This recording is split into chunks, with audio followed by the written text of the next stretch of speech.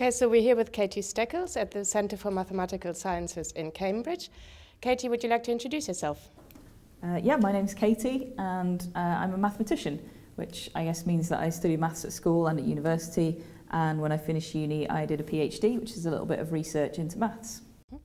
And what is it that you like most about doing mathematics? So my favourite thing about doing maths is the fact that there is always another way to approach a problem. So if you're kind of stuck on a bit of maths, or you're trying to understand something, or you're trying to kind of answer a maths question, if you're stuck or you're not sure, there is always another way to look at it. There's always another way to explain something, or kind of another approach that you can take. And I think that's something that's almost always true with all kinds of different bits of maths, and that's one of the things I love about it. And can you give us an example of like a favorite mathematical moment where that was the case, where being able to look at it in different ways helped? I think that, so the research that I did during my PhD was to do with what are called n-body problems, so looking at objects moving around with gravity. So say you might have planets that are kind of gravity is causing the planets to move towards each other. You might have maybe atoms on a tiny scale that are attracted to each other by gravity. And the particular ones that I was studying was what happens when you have more than two things, because kind of when you've got two things it's more obvious what's going on. One of them will kind of orbit around the other. But if you've got more than two things, they're all kind of moving towards each other in different ways, so it becomes a much more complicated problem. And I was in particular looking at flat kind of two-dimensional patterns, so objects that, I guess, moving around on a piece of paper. And the question that we were trying to answer is, what possible shapes can they move around in? What if you kind of stuck a pen on a planet, what shape would it draw as it moves around?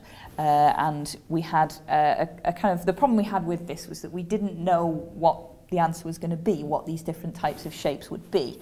And rather than having any kind of approach to this that was systematic, we just found a lot of examples. So we kind of took some that people had already heard of, that we knew about already. There were some examples that we just kind of found by accident, by kind of trying different numbers, and some that we kind of guessed might exist and had a look for them. And once we'd got all these examples together, rather than kind of knowing what was going to happen, we just kind of looked for patterns in the information that we had. So each of the examples we kind of studied in quite a lot of depth. We tried to visualize them in different ways, so we'd have maybe pictures, and I kind of put together some little animations of the things moving around so that we could see not just how they move in space but through time as well, which makes it more complicated. And once we had all of these different examples, we could look at the collection together. And it was actually quite near the end of my PhD that we actually looked at it and said, okay, well, these ones have similarities, these ones maybe form a pattern, these ones go together, and we could actually classify them into different types so that we actually ended up with a description of what all the possible shapes might be, which was quite nice. And we were also looking at kind of very symmetrical ones, so we're looking at what symmetries they would have, whether you can reflect the shape, whether you can rotate the shape, or push it forward in time or push it backwards in time. So it was a difficult problem, and you know, you might expect that in maths you would be looking at something and you would know what to do next at each stage. We didn't really know, and the approach that we took was try a load of different examples and see if anything comes out of that, and that's what we did. Mm-hmm. Now that sounds like a really exciting process.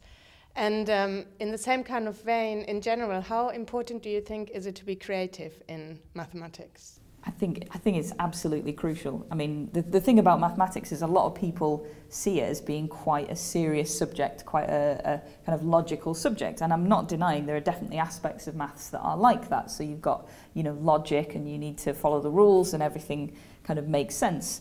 But I have never met a mathematician who was not creative, who was not an imaginative person, because so often in maths you can't just do the thing you've always been doing, because you'll just end up with the same results again. You need to make a little leap, you need to kind of try something new.